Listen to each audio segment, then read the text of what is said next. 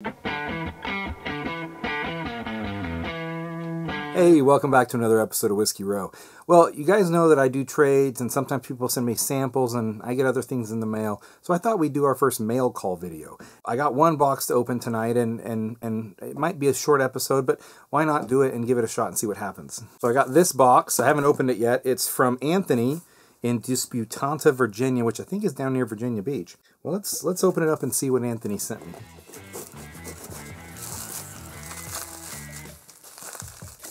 Chuck that over here. So there's something in here. It looks like a sample maybe. It's a 2-ounce sample. Anthony, thank you so much. Guys, this isn't just a regular sample that someone would send to somebody else. This is a little bit of a special sample. It's a Pappy Van Winkle 12-year. Okay, this isn't a mail call video. That was stupid. But anyway, the point is that I have a Pappy Van Winkle 12-year sample from the lottery distribution that happened here in Virginia a couple months ago.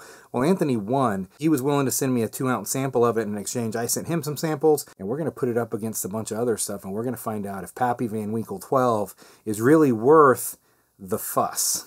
Now, I have had Pappy 12 before. I had it up in New York in Manhattan at a restaurant. I paid $70 for an ounce and a half of Pappy in a glass. It was cool to check the box that I'd actually tasted a Pappy Van Winkle, but frankly, it was just a good bourbon.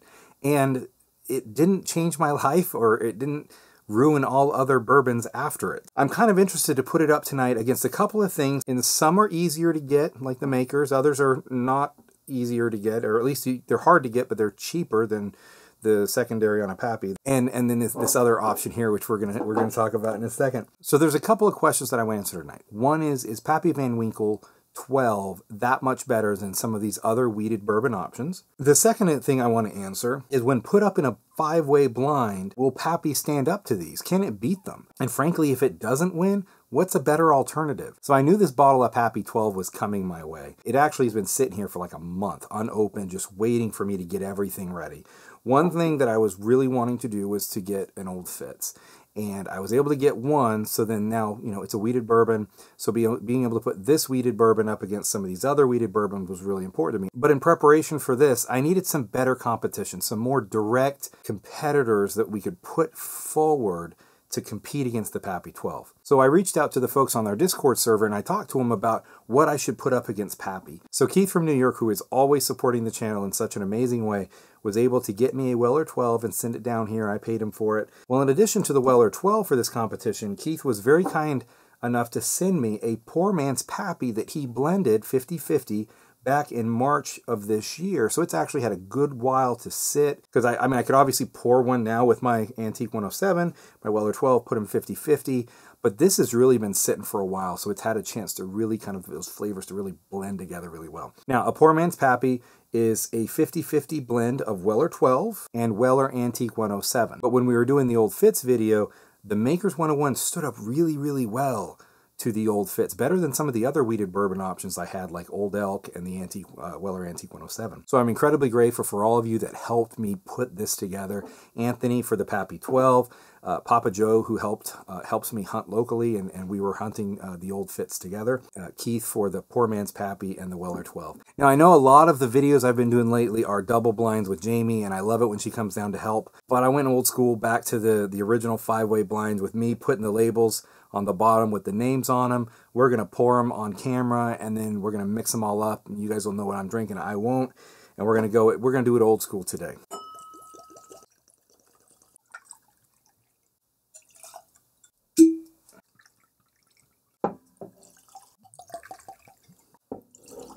So we have about 2 ounces from each bottle, or from each sample bottle, poured into the glasses. The glasses are labeled on the bottom with some names, so I'll know what I'm drinking at the end. But let's mix these up.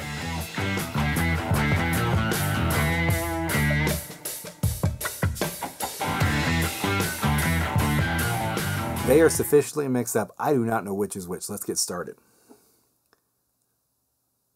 It's got hints of honey, butterscotch, some vanilla, some dry vanilla, and there's kind of a fruitiness on top of that, almost kind of like a raspberry fruitiness. Ever so subtle hint of a little bit of herbalness. But other than that, it's very, very mild and pleasant on the nose. That's a good bourbon.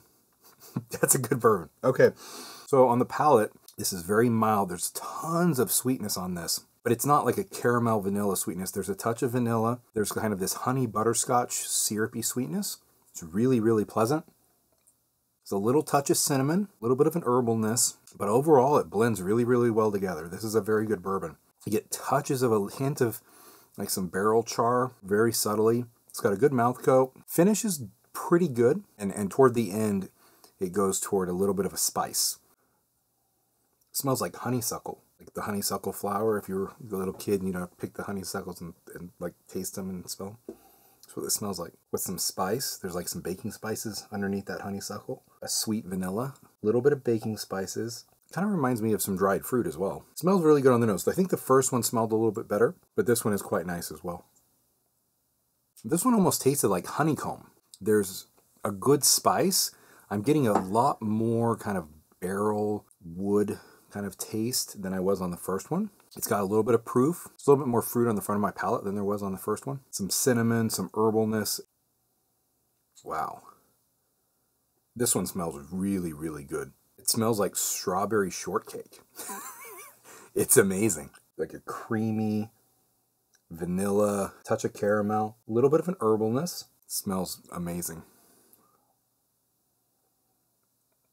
So this one is interesting because it has this, it's very wood forward on the palate. There's tons of sweetness, almost like cherry syrup. There's like a syrupy sweetness with like cherries or strawberries, like a red fruity kind of thing. But then behind that, there is a bit of like, almost like a barrel quality to it, a barrel age. There's a hint of some baking, so a hint of baking spices, very, very faint, and then a little bit of an herbalness. Mouthfeel on this one is pretty good. It's got a decent finish, but it has that really pronounced, there's a really pronounced red berry on this one. This smells really, really good. There's like this nice butterscotch with honey and red berries, touch of herbal, an ever so small hint of cinnamon as well. It smells good though. I like the balance of this one. It has a really nice balance on the nose.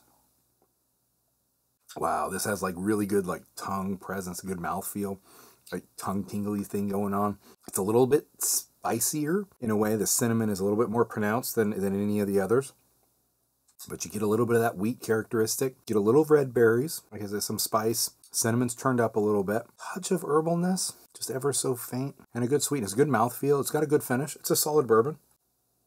Oh, wow. This by far has the best nose of the lot. Whatever one this one is, the nose is amazing. It has a little bit of kind of this red berry, strawberry. There's this nice sugary, creamy vanilla with a little bit of herbalness. I just got a little hint of peanut. I don't get it now, but I did for a second there. I'm not crazy. I know I got it. It smells so good though. On the palate, I definitely get a little bit of peanut, a good baking spice, a little bit of cinnamon, a little bit of herbalness. I'm trying to pick out what the sweetness is. The herbalness is a little bit strong on this one. What is that? It's got a decent mouthfeel, a decent finish. It's not exceptional in either of those. The herbalness is almost overpowering on this one. That's interesting. All of these were almost like variants of the same. They're all very, very similar. This one's a little bit off. And I don't mean off in a bad way. It just means like flavor-wise, these were all like brothers and sisters. And this was like a second cousin, if that makes any sense. Okay, we've gone through them once. This is an amazing competition. These are all really, really good. And I'm really interested to see which one's which, because I would easily want to sip and drink any of these any given night. Like they're all very, very, very good. If I could get a bottle of every one of these, I would buy every one of them. Someone's going to have to win. Somebody's going to have to lose. So I'm going to go through and rank them now. And when we come back, we'll put them on the pedestals. All right, we're ready to do this. Number 5. Number 4. Number 3. Number 2. And number 1. Now, I've never had them line up like this before.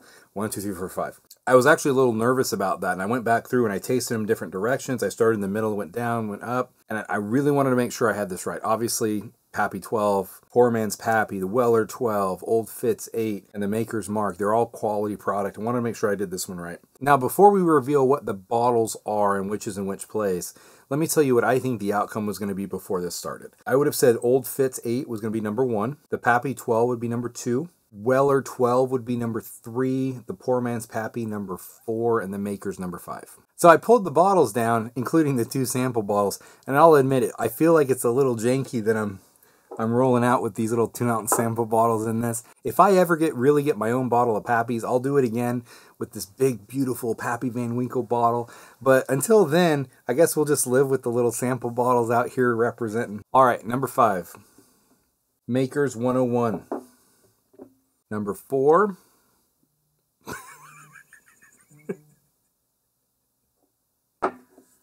Oh, that's funny. Pappy 12 is number 4.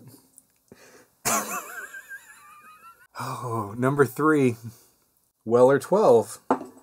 Number 2, Poor Man's Pappy. And number 1, I'm hoping it's Old Fitz.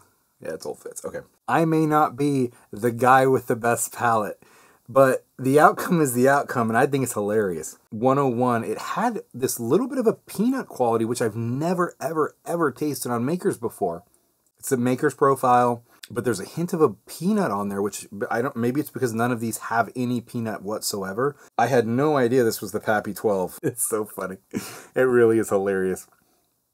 It's hard to describe. It's good. And for this to come in 4th place against this competition is not a slight against Pappy 12. Don't get me wrong. If I ever could get a bottle of Pappy 12, I'm going to get a bottle of Pappy 12. But when I taste it up against the Weller 12, so same age, the 12 has a little bit more age characteristics, if that makes sense. It tastes a little older to me. And that berry forwardness that the Pappy has is a little more subdued and a little more palatable to me. Weller 12 tastes a little bit more well-balanced to me than the Pappy does. And the Weller 12 is fruit-forward as well, and has some of those same characteristics, but to me it's a better balance. The Old Fitz is stellar.